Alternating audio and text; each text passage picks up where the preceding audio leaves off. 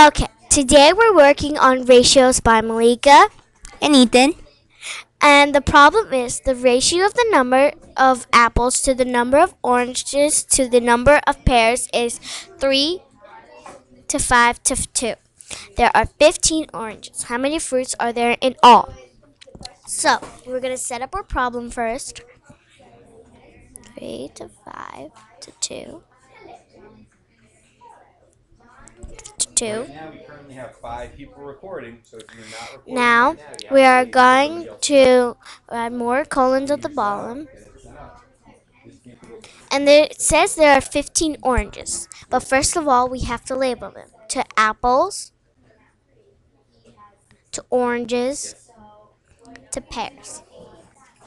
Now it says 15 oranges. So we're going to write 15 under 5 because O stands for oranges. Now we have to find out how to make 5 into 15, which is times 3. And since we had to do that side, we have to do it to every side. 3 times 3 is 9. 3 times 2 is 6.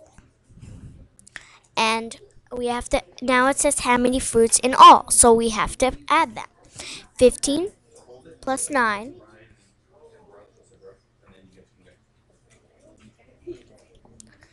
plus 6 equals 30. That's our answer. 30.